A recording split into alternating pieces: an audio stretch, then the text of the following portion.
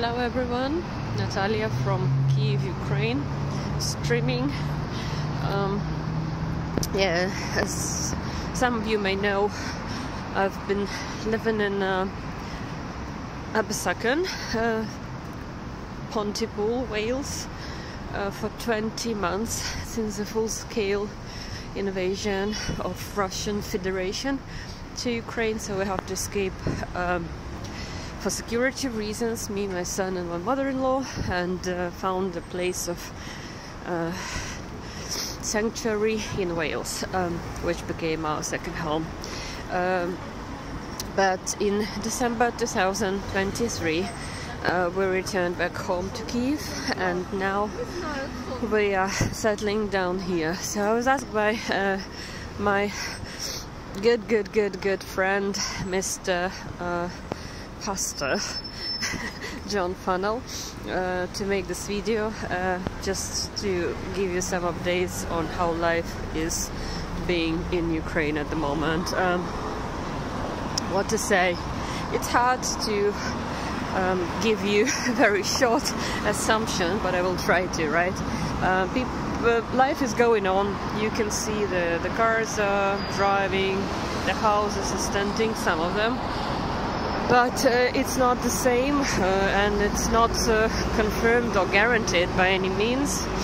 Unfortunately, we have very massive shellings from time to time.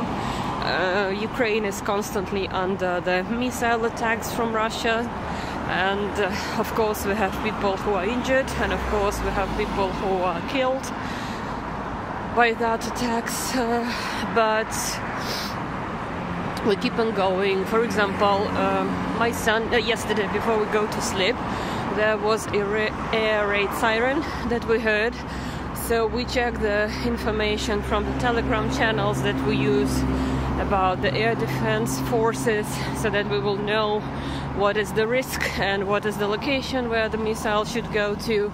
And we found that it's gonna be Kyiv, so we made a sleep for our son in the corridor in between two walls, using the two walls room because it will keep you more safe. So he was sleeping there the whole night. He didn't want to wake up when the attack was finished. Successfully, there was nothing done. It was just the checkup by Russians, and but yeah, he was sleeping in the corridor on the carry mat, and this is the reality.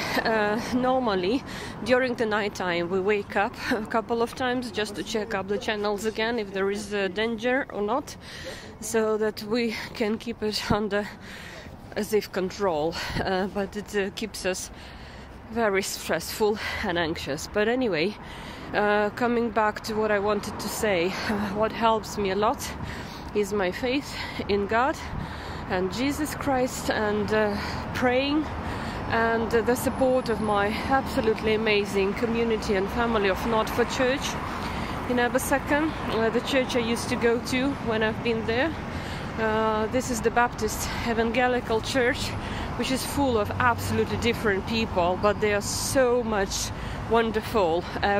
Each personality, each has its own background and story of finding the Christ, and that's why we understand each other so much. We pray for each other all the time, and we keep this contact that gives us a very big hope that it will last for years and years and years until we will all meet in the eternity.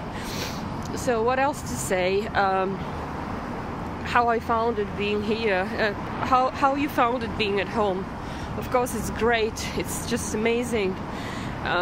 We're united with my husband, and my son is very happy about his dad being around.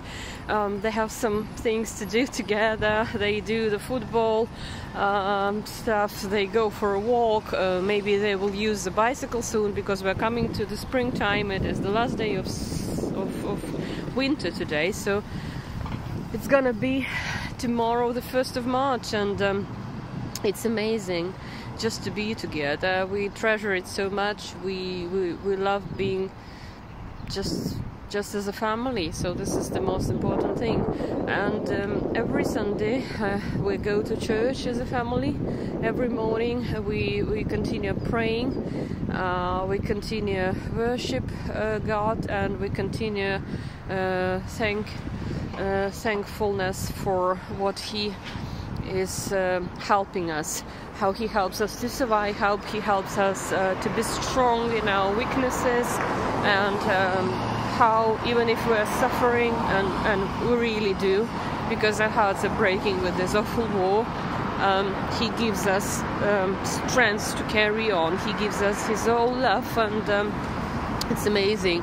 We take the communion, and we also pray for those who never come back from the battlefields, for those who were killed by the missiles. One of the ones we had a couple of weeks ago, when me and my son evidenced that. So we saw how the missile was going through the sky, and we saw how the air defense forces just hit it, shoot it down, and the remains of this missile fall down to one of the buildings, which is literally 500 meters walk from my mother-in-law house, where she used to live when she was in Ukraine. We visited the place at the evening just to see how ruined it was. It unfortunately took 4 lives, and 39 people were injured. So it is still not guaranteed that you know, you will have this